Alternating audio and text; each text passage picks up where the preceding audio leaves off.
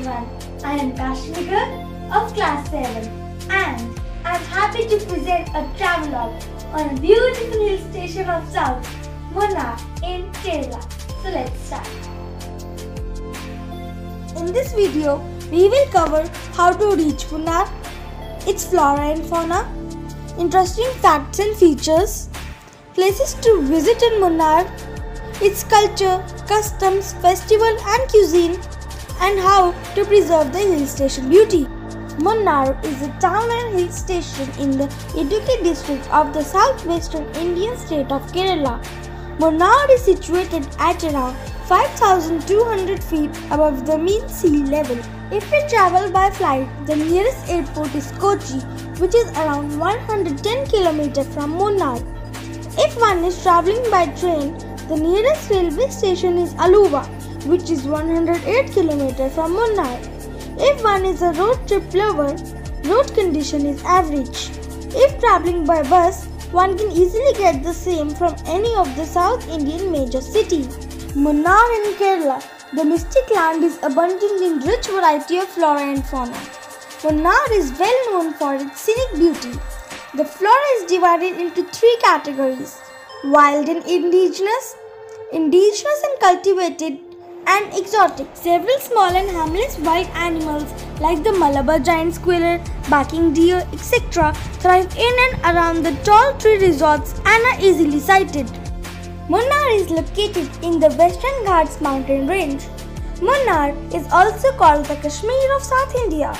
The name Munnar is believed to mean three rivers. Munnar has the highest peak of southern part of India called Anamudi Peak, which makes for an ideal spot for trekking. So friends, if you are a trekking enthusiastic, put your shoes on and trek away.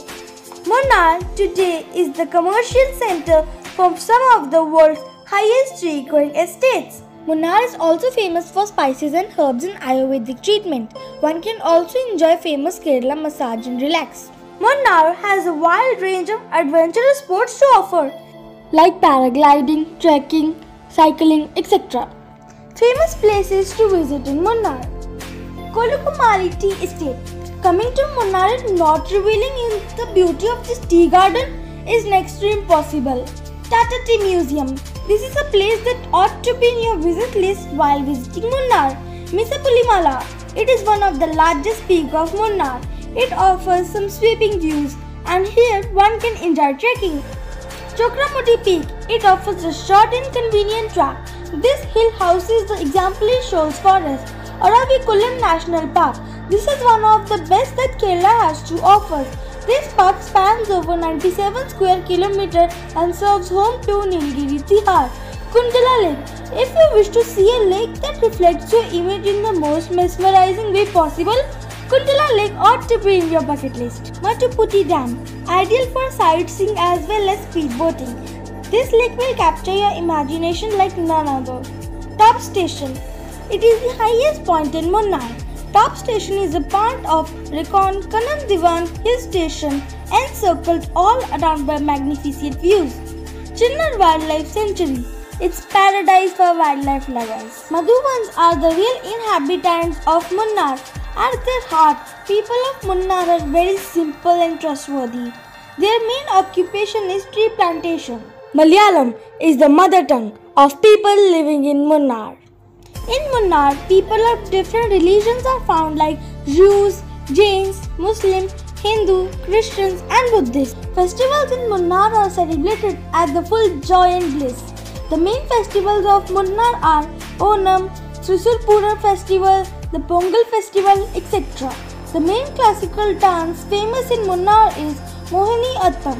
Now friends, when we are in South India, how one can live without trying South Indian food, including idli, sambar, dosa, coconut chutney, etc. The main breakfast in Munnar is puttu.